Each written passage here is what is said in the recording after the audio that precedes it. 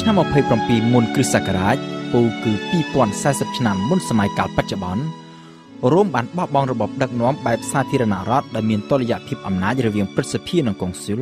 ហើយងាកមកចាប់យករបៀបដឹកនាំបែបចក្រភពដែលអំណាចទាំងអស់ត្រូវប្រមូលផ្ដុំនៅលើមនុស្សតែម្នាក់គឺអធិរាជដំបូងបង្អស់នៃចក្រភពរ៉ូមមានឈ្មោះថា Auguste ឬតាមភាសាឡាតាំង Augustus នៅក្នុងរយៈពេល56ឆ្នាំដែលលោកកាន់អំណាចអធិរាជ Auguste បានស្ដារប្រទេសជាតិឡើងវិញឲ្យចេញពីភាពប្រឆានៃវិវាទផ្ទៃក្នុងដែលបានអូសបន្លាយពេលអស់រយៈពេលប្រមាណជាមួយសតវត្សរ៍កន្លងទៅហើយបានដឹកនាំចក្រភពរ៉ូមឆ្ពោះទៅរកសុខសន្តិភាពនិងវិបុលភាពកំណែតម្រង់សង្គមជាច្រើនត្រូវបានរៀបចំធ្វើហើយក្នុងពេលជាមួយគ្នាការច្បាំងវាទីពង្រីកទឹកដីនៃចក្រភពរ៉ូមក៏ចេះតែបន្តតាក់ទងទៅនឹងវិស័យយោធា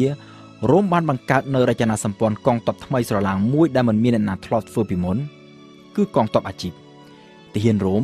មិនមែនជាកសិករដែលគេកេណ្ឌយកមកច្បាំងក្នុងពេលដែលមានតម្រូវការហើយពេលចប់ចម្បាំងវិលត្រឡប់ទៅធ្វើស្រែចម្ការវិញដោយអ្វីដែលប្រទេសផ្សេងទៀតធ្លាប់ធ្វើពីមុនមកនោះទេនៅរ៉ូមទាហានបំពេញមុខងារក្នុងជួរកងទ័ពជាអចិន្ត្រៃយ៍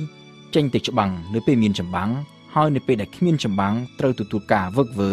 ដោយទទួលប្រាក់បៀវត្សដូចជាការបំពេញមុខរបរផ្សេងទៀតដូច្នោះដែរហើយដូច្នេះហើយបានជានៅក្នុងសម័យកាលនោះចក្រភពរ៉ូមមានកងទ័ពដែលមានជំនាញបំផុតដែលធ្វើឲ្យប្រទេសផ្សេងទៀតមានការខ្លោបខ្លាចគ្រប់គ្នាតាមរយៈទាហានអាជីពនេះចក្រភពរ៉ូមទាំងនៅក្រោមការដឹកនាំរបស់អធិរាជ Auguste និងអធិរាជក្រោយមកទៀត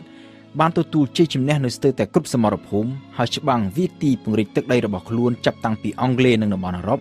មកដល់តំបន់ជុំវិញសមុទ្រមេឌីទែរ៉ាណេហើយចាក់ចុះទៅទិសខាងកើតរហូតទៅដល់អ៊ីរ៉ាក់បច្ចុប្បន្នក៏ប៉ុន្តែផ្ទុយពីម៉ាសេដូនរបស់អាឡិចសង់លូហ្គងចក្រភពរ៉ូមមិនមានមហិច្ឆតាចង់ច្បាំងកាន់កាប់ពិភពលោកទាំងមូលនោះទេចក្រភពរ៉ូមចេះកម្រិតដែនកំណត់នៃការពង្រីកទឹកដីរបស់ខ្លួនទឹកដីនៃចក្រភពរ៉ូមបានលាតសន្ធឹងដល់កម្រិតអតិបរមានៅក្នុងអំឡុងសតវត្សទី1និងសតវត្សទី2នៃគ្រិស្តសករាជនៅពេលនោះចក្រភពរ៉ូមមានផ្ទៃដីសរុបរហូតដល់ទៅ5លានគីឡូម៉ែត្រក្រឡាដែលក្នុងសម័យកាលបច្ចុប្បន្ននេះត្រូវបានគេបែងចែកបង្កើតទៅជាប្រទេសប្រមាណជា40ប្រទេសខុសៗគ្នានៅក្នុងតំបន់អឺរ៉ុបអាហ្វ្រិកខាងជើងនិងតំបន់មជ្ឈិមបូព៌ាប្រជាជនសរុបរបស់ចក្រភពរ៉ូមត្រូវបានគេប៉ាន់ស្មានថាមានចន្លោះពី50លានទៅ100លាននាក់ពលគឺប្រមាណជា1/3នៃប្រជាជនសរុបនៅទូទាំងពិភពលោកនៅក្នុងសម័យកាលនោះនៅពេលនោះនៅជុំវិញចក្រភពរ៉ូមគេឃើញមានប្រជាជនភាគច្រើនគឺជាកុលសម្ព័ន្ធដែលបន្តរស់នៅតាមលក្ខណៈបុរេប្រវត្តិឬទើបនឹងបោះជំហានចេញពីបុរេប្រវត្តិមកប្រកបរបរកសិកម្មតែនៅមិនទាន់បង្កើតជារដ្ឋនៅឡើយលើកលែងតែនៅទិសខាងកើតដែលគេឃើញមានរដ្ឋនិងអរិយធម៌ធំមួយចំនួនរួមមានប៉ែកសចិននិងឥណ្ឌានៅក្នុងអំឡុងពេលនោះប៉ែកសគ្រាន់តែជារដ្ឋតូចមួយប៉ុណ្ណោះលែងជាអាណាចក្រដ៏សម្បើមដូចពីមុនទៀតហើយឥណ្ឌាវិញ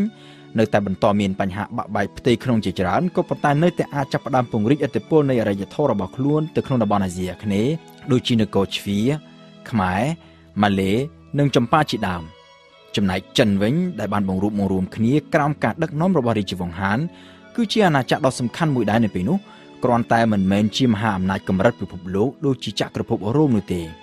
នៅពេលនោះអាណាចក្រទាំងពីរចិននិងរ៉ូមមានទំនាក់ទំនងជាមួយគ្នាច្រើនទាំងទំនាក់ទំនងខាងផ្នែកការទូតនិងខាងផ្នែកជំនួញជាពិសេសគឺការជួញដូរសូត្រពីចិន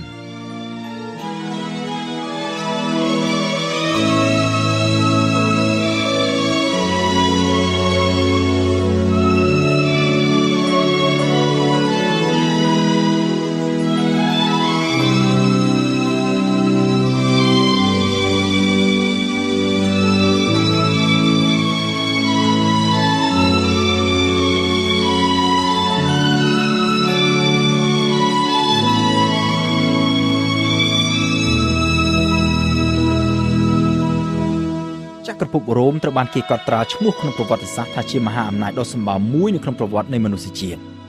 ជាការពិតណាស់ថានៅមុនចក្រភពរ៉ូមពិភពលោកធ្លាប់បានស្គាល់មហាអំណាចធំជាច្រើនទៀតដែរដូចជាប៉ែកសនិងម៉ាសេដូនរបស់អាឡិចសង់លូហ្គង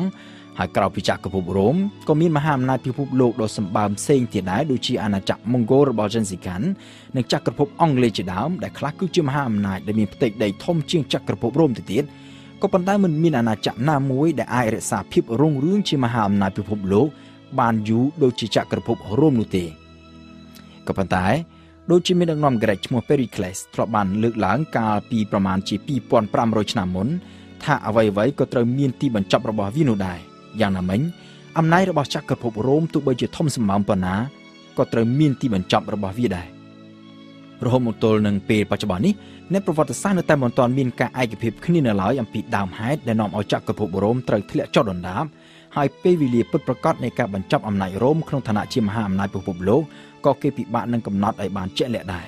ដោយសារតែការធ្លាក់ចុះនៃចក្រភពរ៉ូមបានកើតឡើងដោយសន្សឹមហើយអូសបន្លាយពេលរហូតដល់ទៅរាប់រយឆ្នាំឯណោះនៅក្នុងការសិក្សាអំពីដើមហេតុដែលនាំឲ្យចក្រភពរ៉ូមធ្លាក់ចុះដុនដាប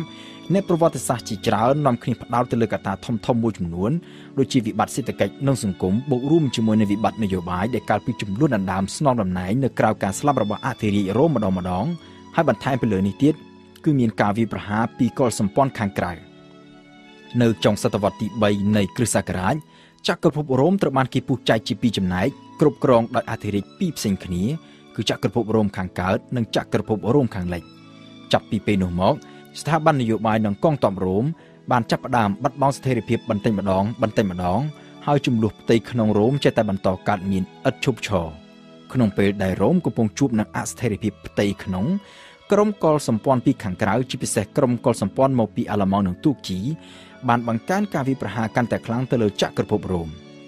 នៅដើមសតវត្សទី5ចក្រភពរ៉ូមក៏ចាប់ផ្ដើមបាត់បង់ទឹកដីបន្តិចម្ដងទៅក្នុងដៃពួកកុលសម្ព័ន្ធដោយចាប់ផ្ដើមបាត់បង់ពីទឹកដីអង់គ្លេសនៅអំឡុងឆ្នាំ410នៃគ្រិស្តសករាជអេស្ប៉ាញនិងអាហ្វ្រិកខាងជើងនៅឆ្នាំ430ហ្គោលឬបារាំងបច្ចុប្បន្ននៅឆ្នាំ450ហើយនៅឆ្នាំ476ក្រុមកុលសម្ព័ន្ធមកពីអាល្លឺម៉ង់បានវាយលុកចូលកាន់កាប់អ៊ីតាលីរួចហើយទម្លាក់អធិរាជនៃចក្រភពរ៉ូមខាងលិចពីអំណាចអ្វីត្បិតតែចក្រភពរ៉ូមមិនទាន់ដួលរលំទាំងស្រុងដោយនៅសល់ចក្រភពរ៉ូមខាងកើតមួយទៀតដែលគេច្រើនហៅថាចក្រភពប៊ីហ្សង់តាំងក៏ប៉ុន្តែរ៉ូមជាមហាអំណាចពិភពលោកបានឈានដល់ទីបញ្ចប់នៅត្រឹមនេះ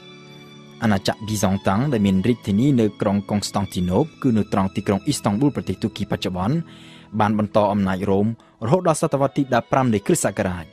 នៅឆ្នាំ1453ទូគីបានវាយលុកកាន់កាប់ទីក្រុងកុងស្តង់ទីណូបផ្ដួលរំលំចក្រភពប៊ីហ្សង់តាំងហើយបង្កើតទៅជាចក្រភពថ្មីមួយទៀតគឺចក្រភពអូតូម៉ង់ឬដែលខ្លះឲ្យឈ្មោះថាចក្រភពទូគី